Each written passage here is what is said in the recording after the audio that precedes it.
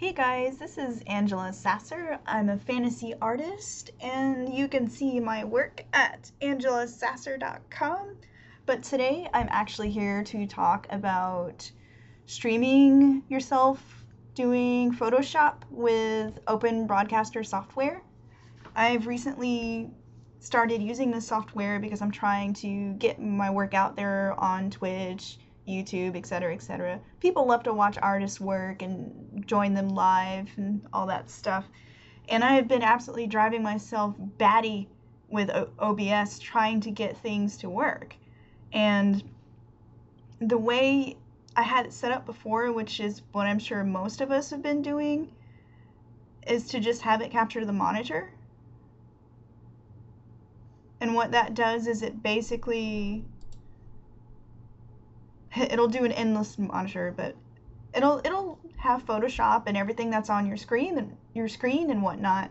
But when you try to actually make a line, short lines are okay, but once you start getting into long sweeping lines, there's a little bit of a lag. There you go, you can see it more at the end. It like slows down and speeds up, and that is awful. And this isn't even talking about streaming. This is the actual program of Photoshop on my computer is lagging out because of Open Broadcaster being, or rather trying to stream my screen. So I found a better solution for that, and I wanted to share it for prosperity, so no one else will be driven insane by this lag, this input lag that keeps happening. So here is how I fixed it. Let me stop streaming for a minute. The way you fix this is you have to first go to Global Sources, Add Game Capture. I'm just calling this Photoshop. Photoshop's not a game, but you know, we'll just treat that as actually choosing an application.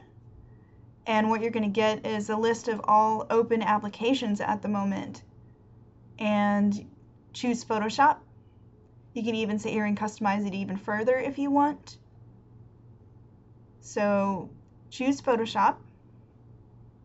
That adds it to your list of global sources. And then here under Sources, you want to add global source Photoshop. And also window capture. And what this does in Open Broadcast software, or OBS for short, is that when you're streaming, it will only stream Photoshop and the active window in Photoshop. So that solves your lag problem, because it reduces the memory burden on your computer. So yes, it's still there a little bit, but it still makes it a lot more tolerable than before.